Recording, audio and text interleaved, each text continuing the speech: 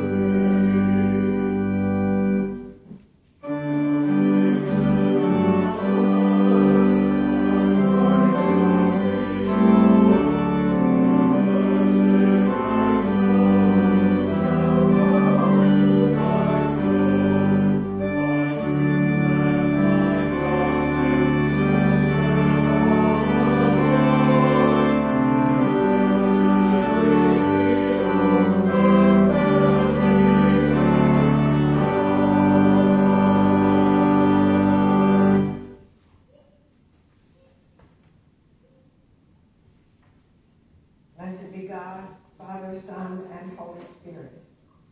Blessed be God's reign, now and forever. Amen. Almighty God, to you all hearts are open, all desires known, and from you no secrets are hid.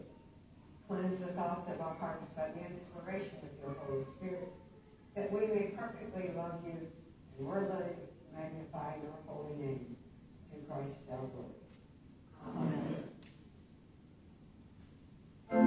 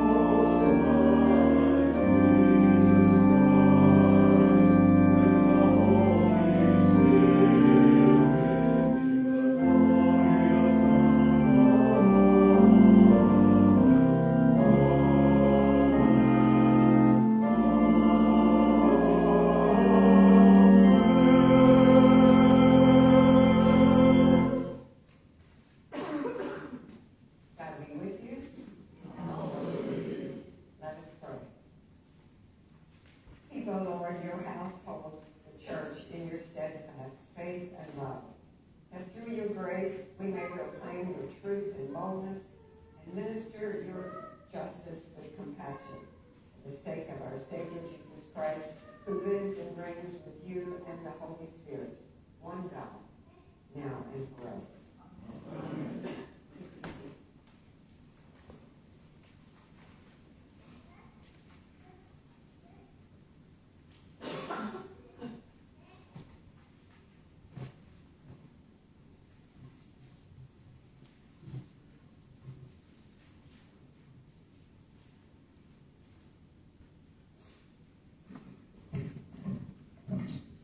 A reading from the book of the prophet Ezekiel.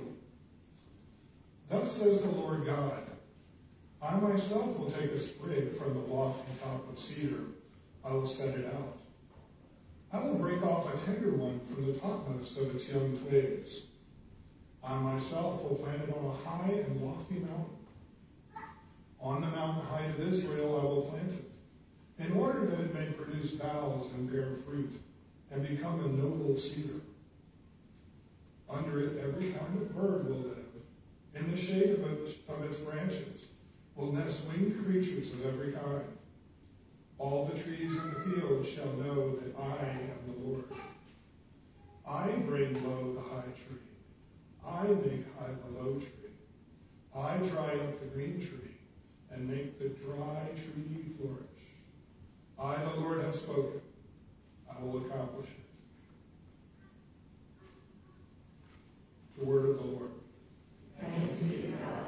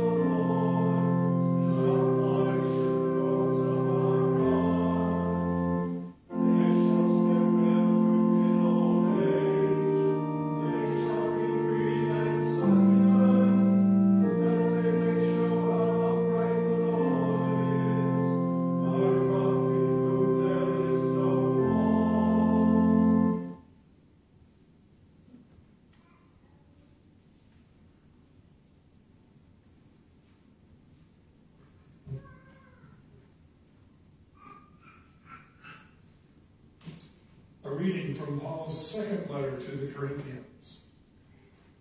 We are always confident, even though we know that while we are at home in the body, we are away from the Lord. For we walk by faith, not by sight. Yes, we do have confidence, and we would rather be away from the body than at home with the Lord. So whenever we are at home or away, we make it our aim to please him. For all of us must appear before the judgment seat of Christ, so that each may receive recompense for what has been done in the body, whether good or evil. For the love of Christ urges us on, because we are convinced that one has died for all. Therefore, all have died. And he died for all, so that those who live might live no longer for themselves, but for him who died and was raised for them. From now on, therefore, we regard no one from a human point of view. Even though we once knew Christ from a human point of view, we know him no longer in that way. is in Christ, there is a new creation. Everything old has passed away. See, everything has become new. The word of the Lord. Thanks be to God.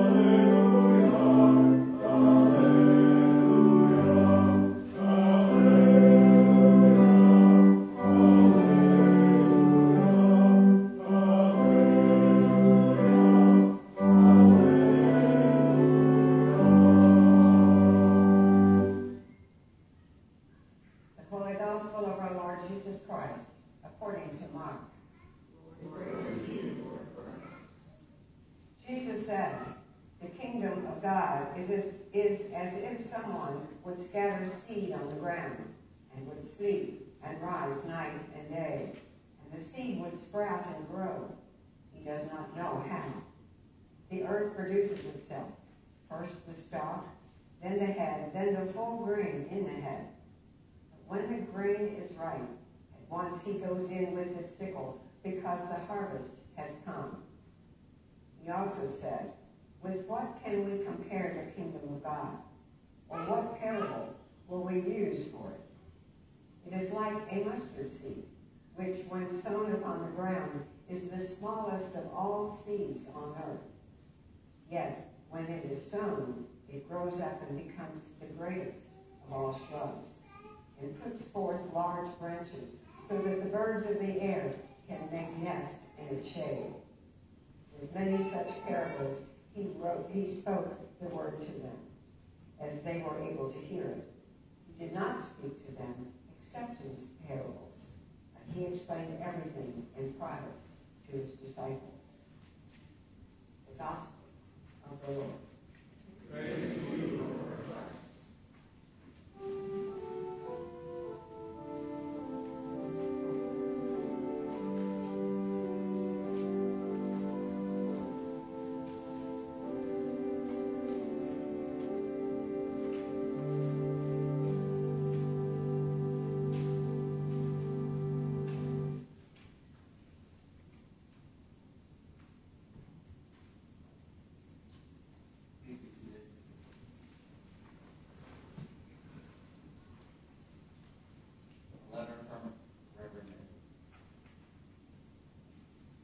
Dear beloved people of St. James, I am so sorry I am not able to be with you this morning.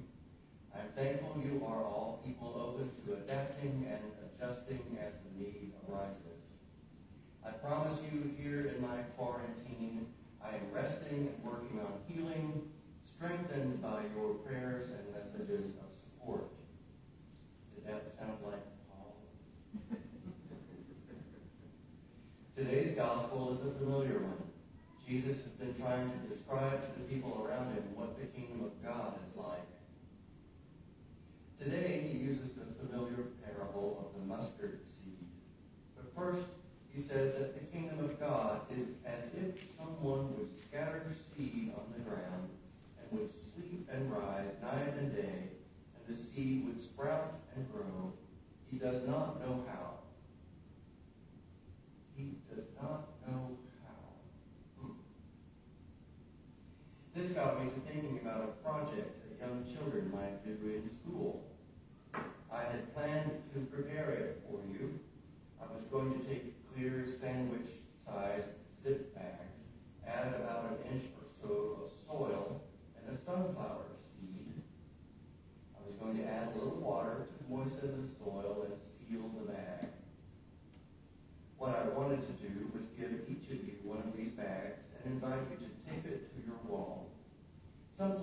the sun will hit it for part of the day and where you would remember to look at it daily.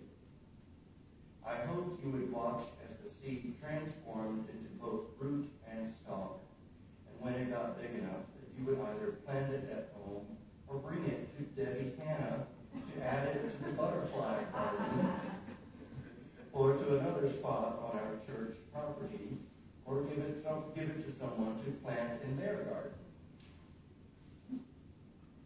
Unfortunately, that didn't happen, but I bet you can try this at home with any seed.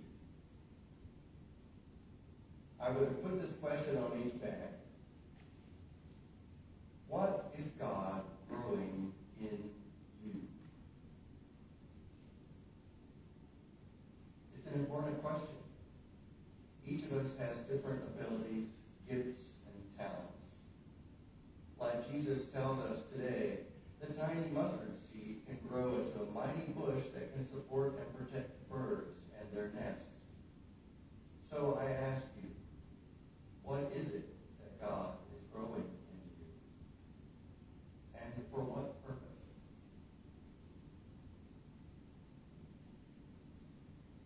I hope you know that the seed is love.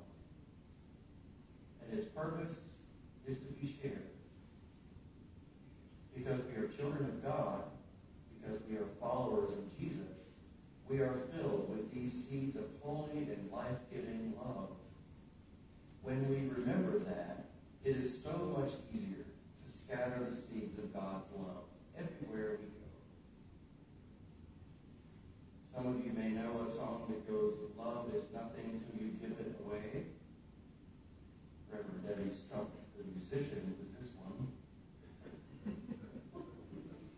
It is so simple and so true, the beauty of scattering these seeds of love to give it away, is that we cannot run out of God's love. Nope. When we give it away, the only result is that we end up having more. Even if we frivolously scatter our seeds, we will continue to have this love. What's even better is that because we've shared, others will share. God's love will never disappear. It will continue to flourish in this world. How do we share? Well, that's in today's collect. Through your grace, we may proclaim your truth with boldness, administer your justice with compassion. We proclaim to those we meet with our lips and in our lives, in words and actions, that God is love and that every single person is worthy of that love.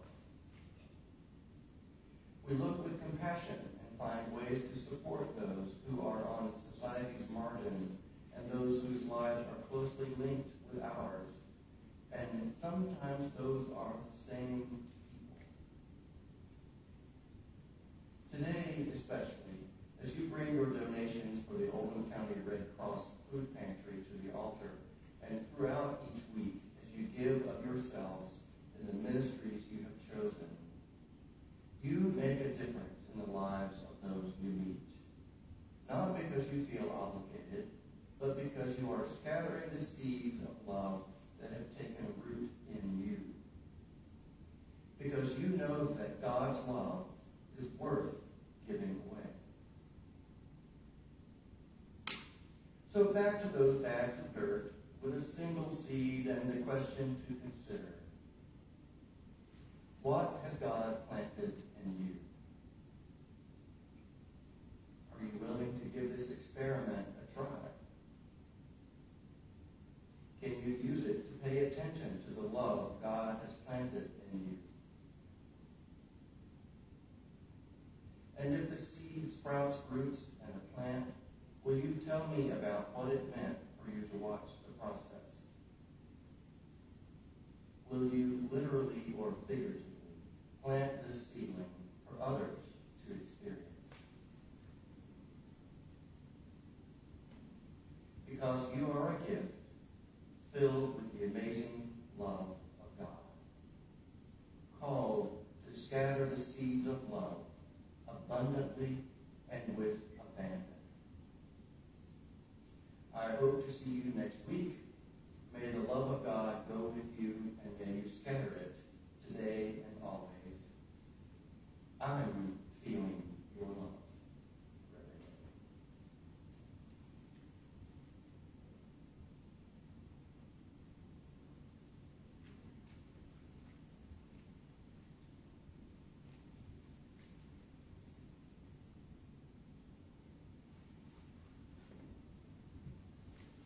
Stand now and say together the nice and we believe in one God, Father Almighty, maker of heaven and earth, all that is seen and unseen.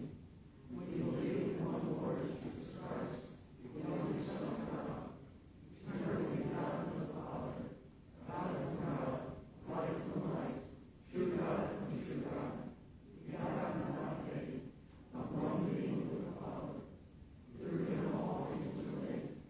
For us, for our salvation, he came out of heaven.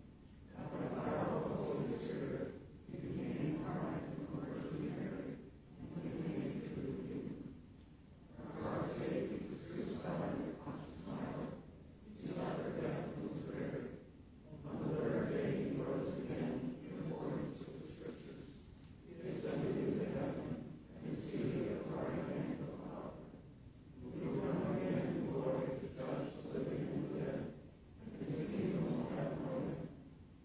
We believe in the Holy Spirit, the Lord, the giver of life, who proceeds from the Father, who with the Father and the Son was first Lord of life.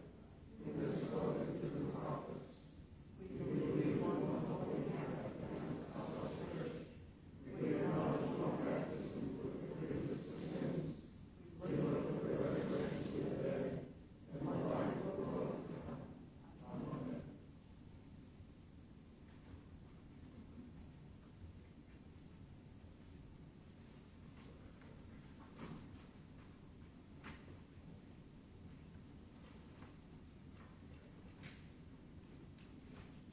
The prayers of the people.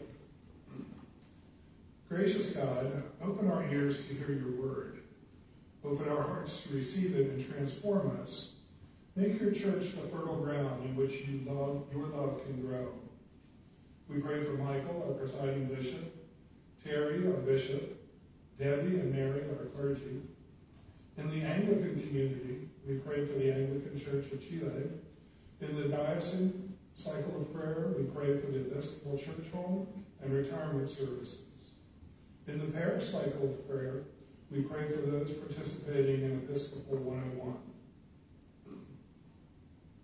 O God of wondrous power and still more wondrous love, renew and revive your Episcopal Church, especially as we gather this summer for worship, discernment, fellowship, and action in Louisville. Send your Spirit to us to set us ablaze, so that the world might come to see and know us as the Episcopal branch of the Jesus movement.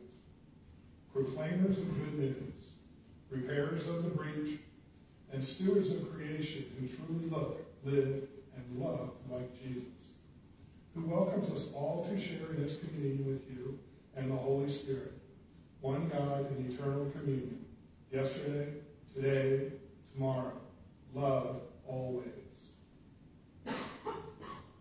In your mercy. Give leaders everywhere a heart for their people and a commitment to the common good. Cultivate in each of us seeds of peace and justice.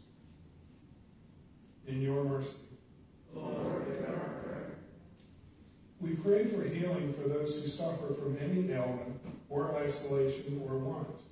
We pray today especially for Adrian, Alden, Amy, Audrey, Bob, Charlie, Chaz, Connie, Darwin, Dolores, Dorothy, Dolores, Harriet, Joseph, Jimmy, John, Lindsay, Liz, Marcus, Nancy, Oliata, Ryan, Tim, Tom, Presiding Bishop Michael Curry, and Bishop Terry White. and for those who have received our healing blankets, and for those we name either silently or aloud.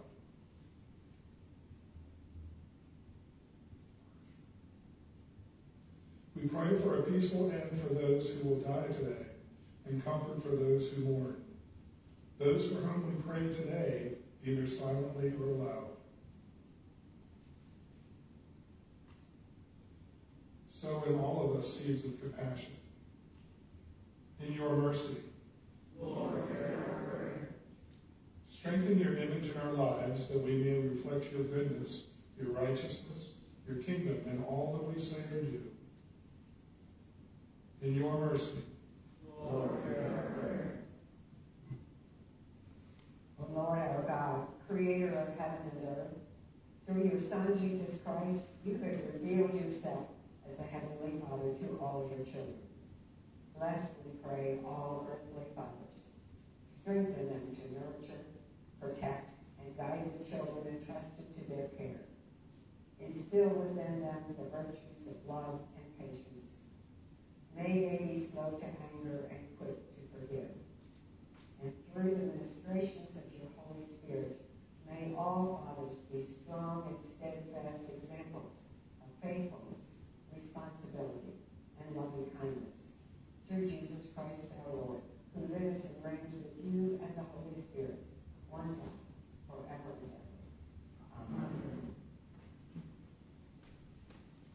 If anyone is in Christ, there is a new creation. Everything old has passed away. See, everything has become new. You can bring your offerings of food following the offertory plate as they come forward.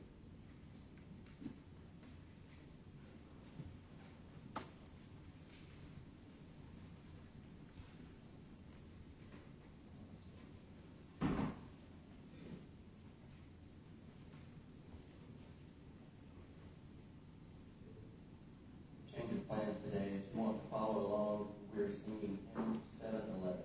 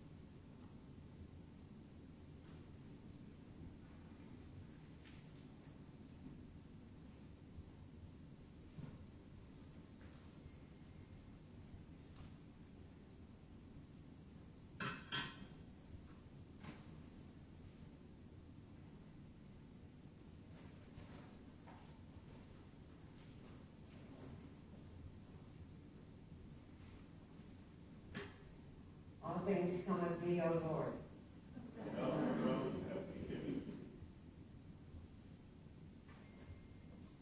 Follow along on the blue sheet, the Red Cross food donation. Lover of souls, we give thanks to you for giving us food to sustain our lives and to make our hearts glad. Yet our thankfulness, we remember that there are those among us who are hungry. Keep us ever mindful of the needs of others. Bless this food that it may bring nourishment and hope to those who receive it. God, let this food be signs of your abundant, life-giving love to all those that will feed. Amen. May the peace of Christ be always with you.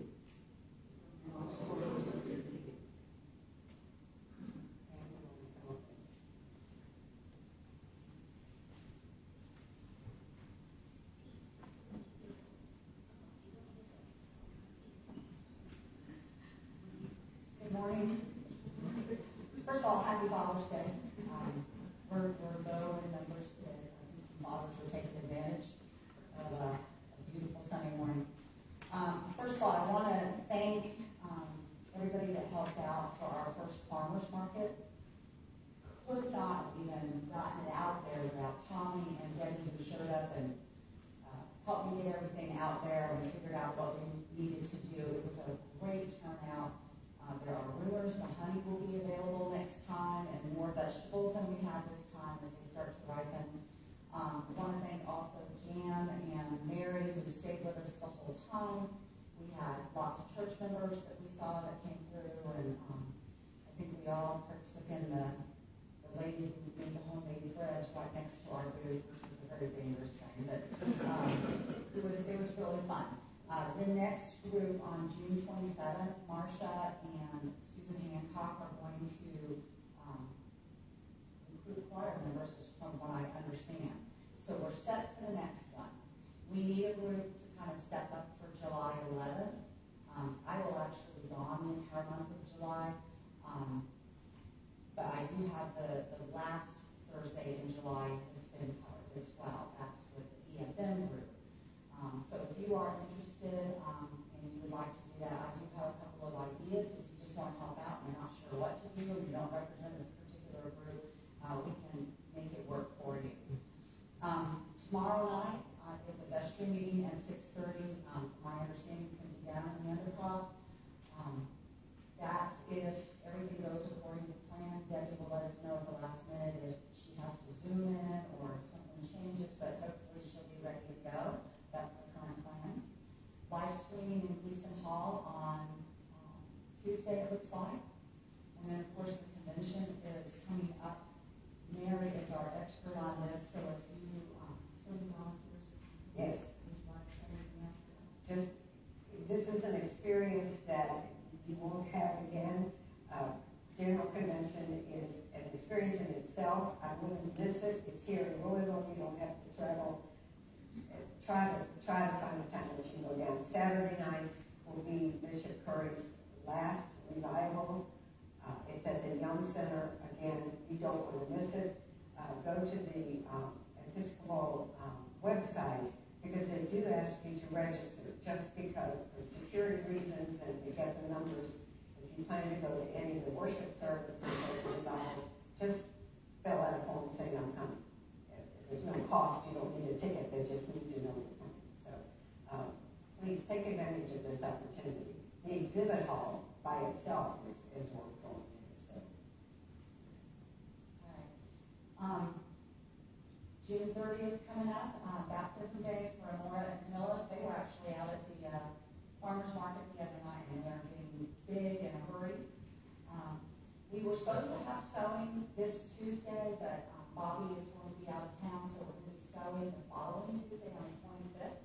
So if you would like to join us doing that, we are out of healing blankets from the basket. Debbie brought some more in from the office, but that is it. We have no more backup, so we're going to be busy, and we'll try to fill our supply back up. They've been very popular. Coffee hour today. Laura is taking care of that for us? Are you going to do that? Okay. Okay. So please join us over there if you'd like to do that. We'll be having a summer reading discussion. Join us on Monday mornings at 10 o'clock at Panera Bread on Bardstown Road. We'll be reading a book called Into the Mess and Other Jesus Stories by Debbie Thomas. Debbie is an Episcopal member. I forgot where she is, St. Mark's, somewhere not local, but a pretty well-known name in the Episcopal Church. So it ought to be fun. It's relatively light reading, but we'll have some good discussion. So it's open to anyone. Monday mornings, 10 o'clock, starting July the 8th. And of course, we'll be talking about it more, but visitation and compliment. I'm sorry. You said Bardstown Road. I'm at Brownsville. Yeah, right there at the expressway. Thank you. Thank you. Bishop White will be coming.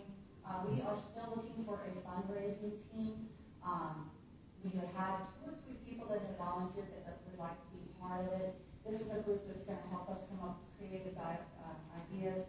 It may, involve helping the finance committee in terms of more capital type fundraising, but right now we're thinking also along the lines of raising funds to kind of make up that shortfall in our general fund that we will definitely be facing next year. So we don't want to get behind it. We don't want to find ourselves in a real spot next year. So if you have some creative ideas, you can think outside of the box. We welcome you if you'd like to do that. Are there any other announcements? We just have something going on. And then how long will we be accepting food baskets and checks for Red Cross? I'll try to go. I usually call them and make sure when they're going to be there, but we'll accept them Wednesday. Okay. So if you forgot it today, or if you would like to write a check to the Red Cross, they can buy more food than we can bring in. So we welcome that, and if you can get it to us by Wednesday, then that'll help.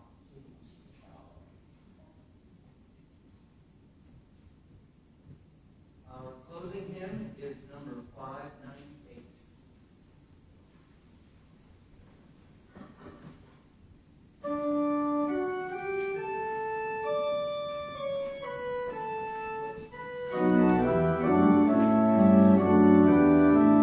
Thank